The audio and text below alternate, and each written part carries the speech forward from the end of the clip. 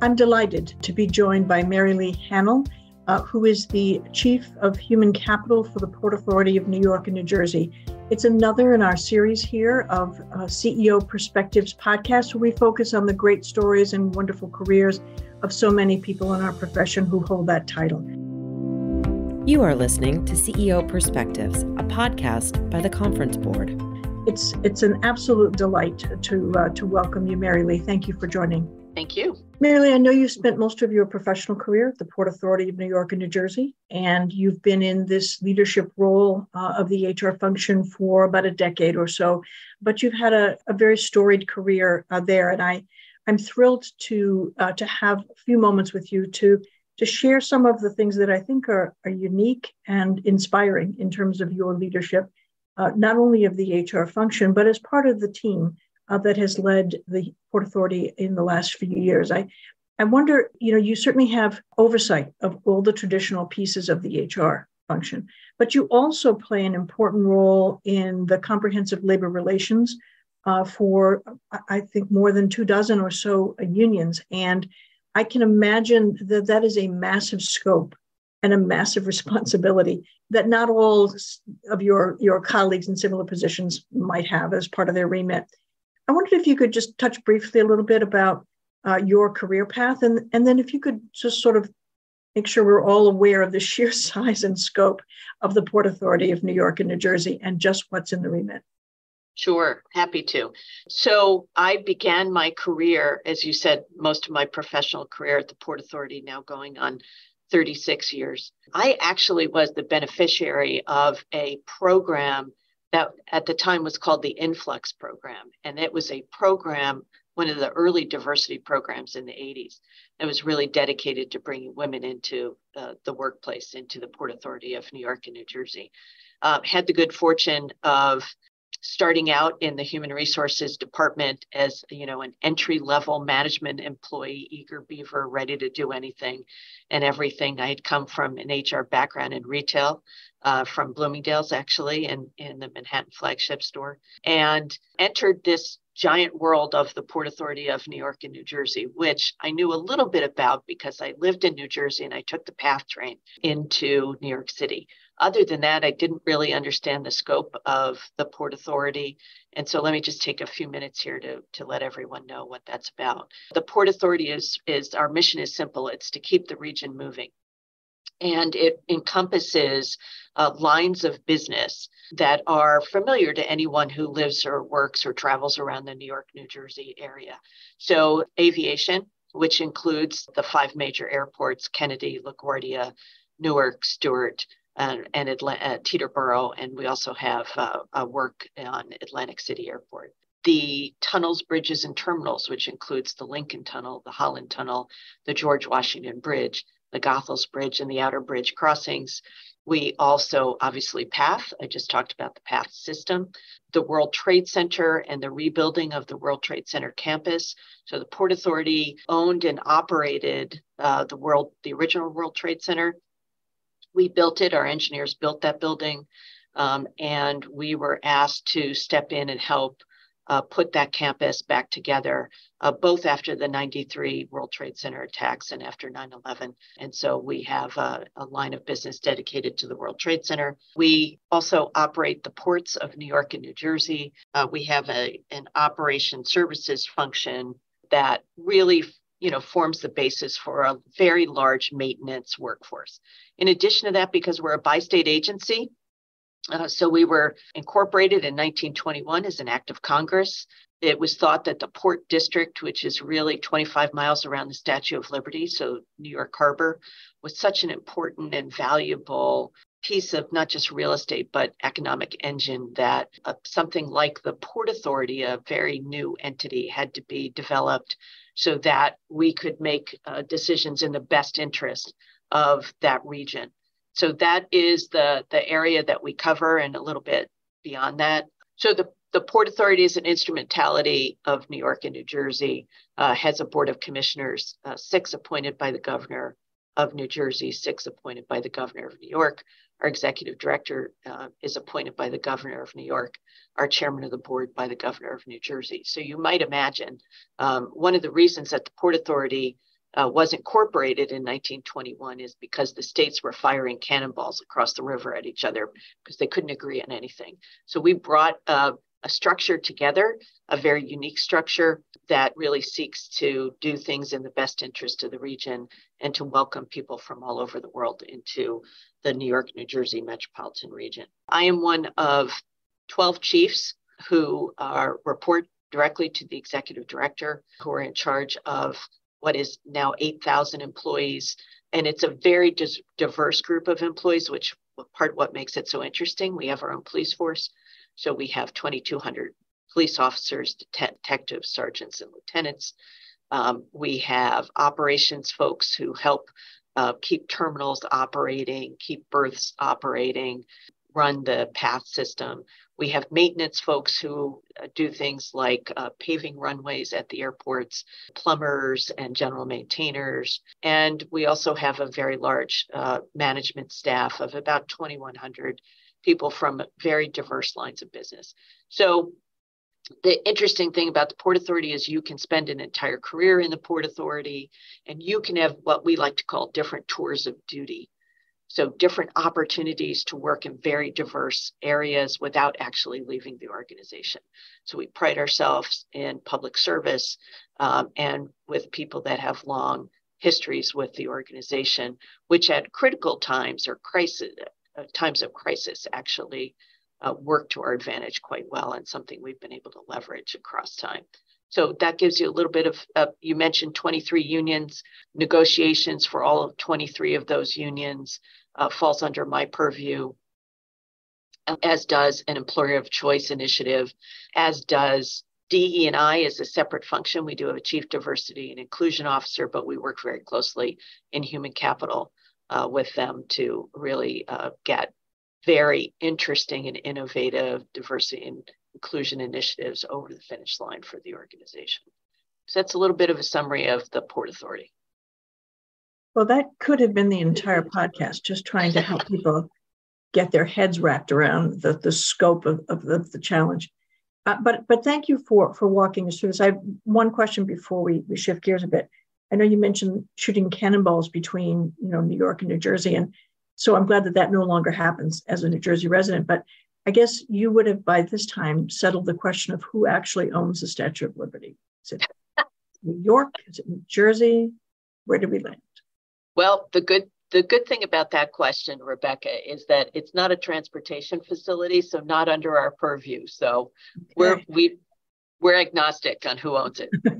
Okay, so it's one of the few things you don't have oversight on. It. That's probably a relief. Right. Well, I think it's really important to get a sense of that, because where I'd like to maybe go now is to have you share with us the way in which you and your colleagues, the other chiefs, were thrown into a situation that impacted Americans in such a deep and profound way.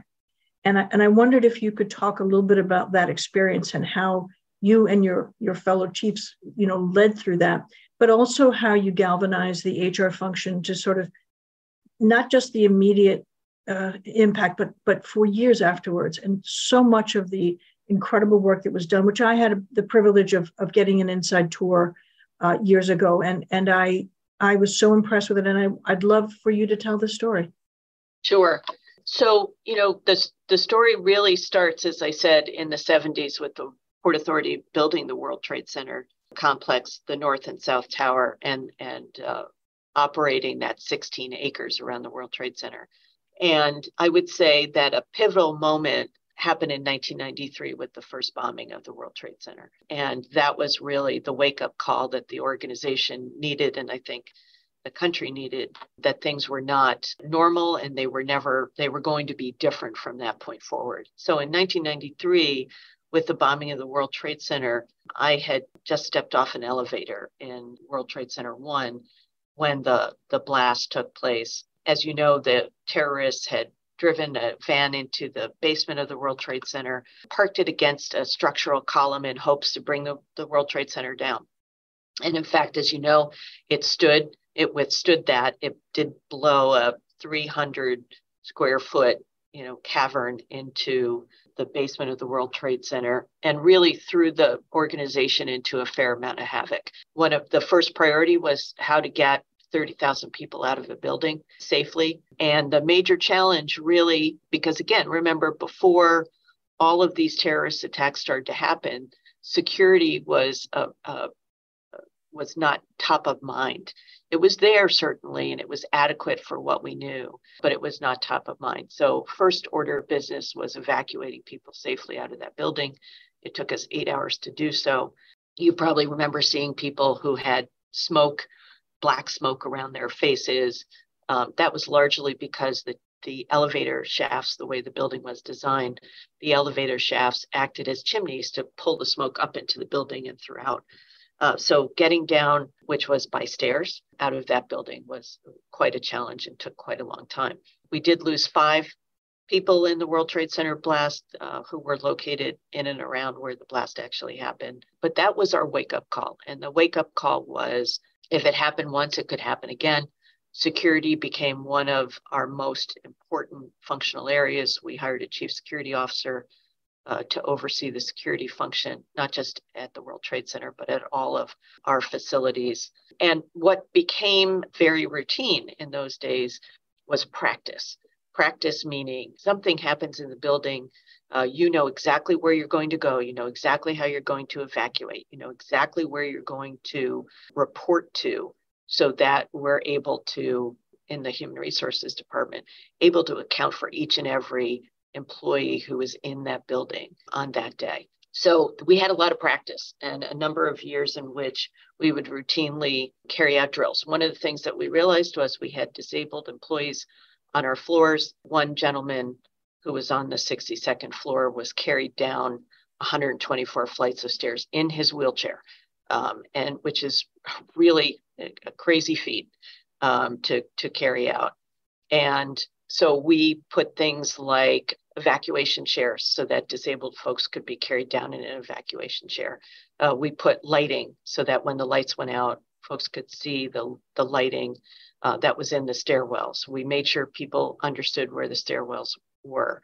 As I said, we did practice drills. We created a system in which people could call in and say, I'm fine, I'm here, I'm fine, so that we didn't have to send people to their homes to try and find out where people were. So just a lot of preparation. That actually ended up being a wonderful thing for us to do because on 9/11, again, with no notice and no warning, the first building was attacked at 8:46, again, with no warning as people were coming into the office. And then the second. I was on the 67th floor of One World Trade Center when the building was hit. And it became an exercise, a drill. What we didn't know is in 1993, we had 8 hours to get people out of the building. What we had in 9/11 was 102 minutes to evacuate people safely. And it was really thanks to all the hard work and the preparation and the just people understanding very quickly without any conversation where they had to go and what they had to do. The PA systems had been knocked out. There were no announcements. And so being able to evacuate that building was really became so routine that it really saved a vast number of lives, I believe. Point of impact was the 89th floor. Pretty much, with few exceptions, anyone above the point of impact in the first building did not make it out of the building, including our executive director, who was on Windows on the World. And then, as you know, firefighters, police officers, police personnel from all around, not just Port Authority, but from NYPD and all jurisdictions all around the New York and New Jersey airport came to aid the evacuation of people out of the building. So we started evacuating the building immediately. We had a central point where we gathered, things had flown off the desks, off the bookshelves. It was clear that something had hit the building. I think it was less clear, certainly in the early moments of it, that this was intentional and not an accident. So we had all decided that a pilot must have had a heart attack. It must have been a small commuter plane. In fact, obviously it was not, but it took a long time, I think, for people, particularly in the building, to actually figure out that that's what happened. we just started to descend the stairs pretty quickly. The stairs of the World Trade Center are quite wide, 2 people across. Everywhere you looked, both up the stairs and down the stairs, were filled with people, but it was quite orderly, again, because I think most of us didn't really understand what was happening. At about the 26th floor, you start to encounter firefighters, so you knew if they could get up, you could get down, and so people start to really, in earnest, make their way down the stairs. The plaza, the World Trade Center, which is where you would normally go with that huge fountain, that sphere that's now located on the World Trade Center campus, you can still see that plaza was closed off because at that point people were jumping out of the building to their deaths. And you can only imagine, that was a better decision than whatever it was they were facing on the floor. In the meantime, as we were going down the stairs, the second building was hit much lower, but far fewer people died above the point of impact, because most people, when they saw what was happening in the building next door, fled and took the elevators and exited the building. So a couple of blocks away from the building, there's a rumble in the sidewalk, and we turn around and we start to see that the building is falling. And so a number of us were caught in the collapse of the building. It took probably 20 to 30 minutes before you could actually see. It went dark. And then you began your trek to try and figure out who you were with, where you were going, how you were going to get home, how you were going to communicate with your loved ones to let them know that you were okay. I have 3 kids, and both my husband at the time and I were both in the building, and our 3 kids were in school together. So, you had relatives who were coming from all over the country to come in and grab your children because no one quite knew what was happening for many, many hours. We were back at work the next day, and the major work that had to be done by the Human Resources Department was, again, to find people and make sure that they were okay, and to create a list of those who were missing. And part of that had to do with trying to identify where people had been, what offices they might have been in. Did they come to work that day? Were they at another facility? Sometimes it took people a couple of days to get home before we were able to track them down because they didn't have a way to communicate with us. We moved all of our corporate staff to our other locations and other facilities throughout New York and New Jersey. And again, began the work of rescue and evaluating the building and what was happening or what would happen to the building, and then finding people. The amazing thing about Port Authority staff is they are unbelievable in a moment of crisis. So it didn't make any difference what your title was. It didn't make any difference what your function was. If you were needed to do something, people stepped up from all over the organization, including retirees who came back to the Port Authority to help. And that was very helpful in the case of a number of engineers who had actually built the World Trade Center and actually had schematic drawings at home of the building when we needed help with trying to identify different parts of the building that had collapsed and where they had collapsed. The fires burned on the site for about 8 months at 1,500 degrees. They were enormously hot. The scene shifted every day because pieces of the building would melt and shift. It was treacherous work. And, obviously our officers, firemen, were dedicated to finding as many of their fallen colleagues as they possibly could and to bring them home for people. So while this was going on, again, the business of human resources, when we were able to identify a colleague, there were notifications that went on to family members. There were funerals that needed to be planned. There were crisis centers that were set up for family members and try and understand, if their loved one wasn't found alive, what happened to them. And a couple of things that the organization did, decisions they made that I think were really important ones. One was, this happened on a Tuesday, payroll was Friday. We made payroll for every single person. Our comptroller, in some cases, hand wrote checks out. In the case of folks who were missing loved ones, we delivered those checks to their homes. And just not having to be burdened by the potential financial loss and understand what that meant was really important to the organization and really important to the families of those who were missing. Ultimately, we lost 84 people. It could have been far more tragic. 30 of those were police officers, including our superintendent of police, our director of public safety, who was in the building trying to get to our executive director, oddly enough. So, we lost our entire command staff, our senior command staff of our police force. And there, it was just, it was something that really rocked you to your core. You were trying to keep the organization moving and trying to keep business moving while you were, grieving and trying to just process your own trauma that you had from, either friends not being there or, again, we're a long service organization. So we have a lot of folks who've known each other for many, many, many years. But so the HR function played a really significant role, I think, in mental health as well.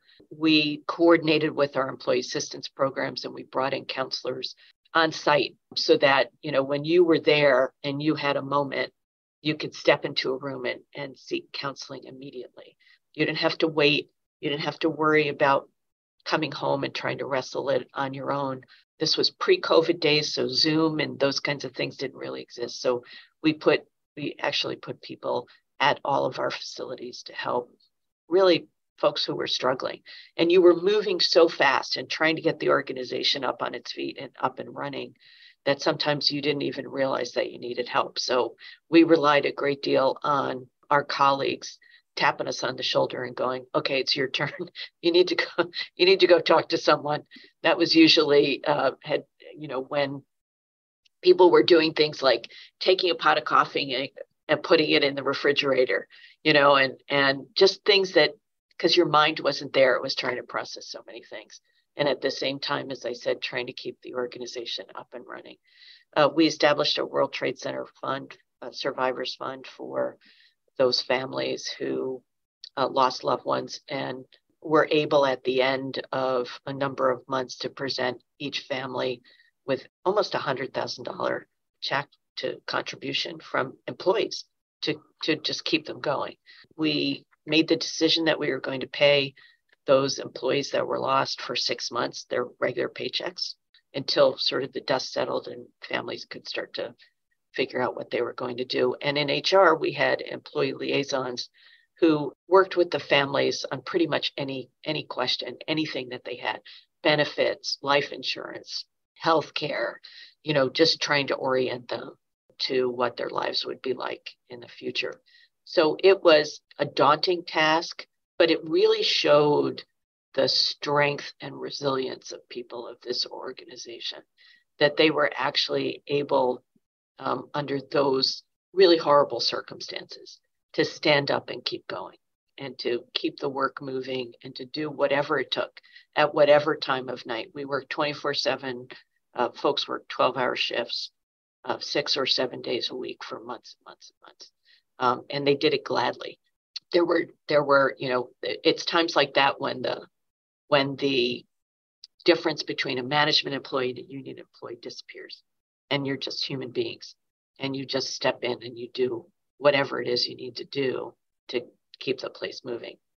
One of the challenges for us is we had, over the next 13 years, we had 8 executive directors. So it was a daunting task to try and lead the agency under those circumstances. And it made it very, very difficult when you didn't have a CEO in place for any, period of time to actually, get a vision. So you were basically kind of surviving. What at that point is when the chiefs, the senior most people in the organization, I think we really solidified our team, because we recognized that if we weren't a solid team and we didn't collaborate efficiently and effectively with one another, that the organization, potentially would lose a lot of ground and really fall apart. And so, folks started stepping up in ways that the behavior was quite different than it had been previously was far more collaborative, far more team-oriented, kinder and gentler than perhaps it had been in the past. And I think, those lessons learned, there are still 450 people in the organization who were in the World Trade Center towers on 9/11, who are still with the organization. We have a number of things that we put in place to continue to recognize those individuals that we lost and make sure that we don't forget. And we have found ways for new employees who were not part of that, some of whom were not even born on 9/11, to participate in those efforts through days of giving with charitable events, and obviously being at the World Trade Center campus itself and honoring those individuals at the memorial pools.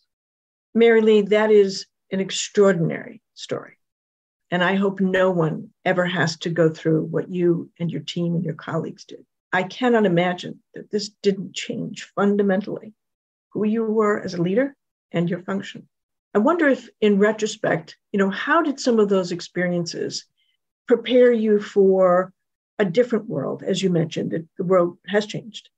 And when other crises came along, so for example, COVID or unrest, the trains have to run and the planes have to fly and, we have to keep the city safe and all those things, and you have to soldier on. But it's an incredible story. What lessons would you, or what takeaways would you share with others who may someday be faced with something, hopefully never, but something just as challenging? Sure. So, yeah, great examples, the social unrest, COVID, things that were unimaginable again. I think the lessons learned for this organization and those that we tapped into in the aftermath of the George Floyd murder and with COVID, I think were around being human first. And we all have a job to do. We all have, we have an organization to support. We have a mission, but it is a much more caring organization, one in which we recognize the individual needs of folks. We gear programs and tailor programs to things that are more personal to each individual, rather than, I think what we used to do is we'd throw a program out there and say, corporately, this is it. It might work for you. It might not work for you. That's just the way it is. And now we're much more cognizant that people come from different places. They have different perspectives. They have different realities. They've gone through completely different experiences.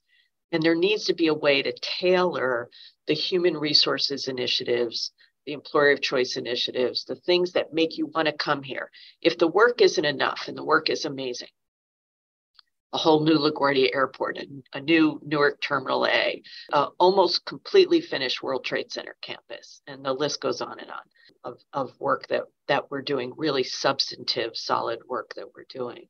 But if that work isn't enough, the things that may draw you to the Port Authority, but the things that keep you in this organization are the human connection and the ability to craft a career and to craft programming around what's important to you that allows you to be who you are, to come with your whole professional self into the workplace and really have us take advantage of all the diverse perspectives that folks bring with us. And I think some of that was because, we were, quite frankly, brought to our knees after 9/11. And, you didn't get up alone. You got up with the help of other people. You listened to other people in a way perhaps you hadn't before. It didn't make any difference what level someone was. It was the contribution they made. And I think that's really important, especially today with future generations coming into the workplace where they're probably not going to stay here 36 years like I did. That was my choice. And I'm happy I made that active choice to stay. But not everybody needs to. There's still a wonderful contribution they can make in the time frame they're here. And we want them to know that this is a wonderful place to work. And not just the work you do, but the people you do it with and the way in which the organization treats you. And hopefully, it speaks to the very heart of public service and what it's all about and why we do this. Mary Lee, thank you. Thank you for telling this incredible story and for all that you did. It's been a real privilege today to have you on the show, and thank you. Thank you, Rebecca. It's the conference board is always a good friend to the Port Authority, and I value the work that you and I specifically have been able to do over the years. So thanks for having me. Of course. And thank you for the contribution and gift to others who are listening. So thank you so very much. It's been a pleasure. And I want to encourage our listeners to listen to the entire series. There's some wonderful people and stories that we've been able to capture. And thanks for listening. You have been listening to CEO Perspectives, a podcast by the Conference Board.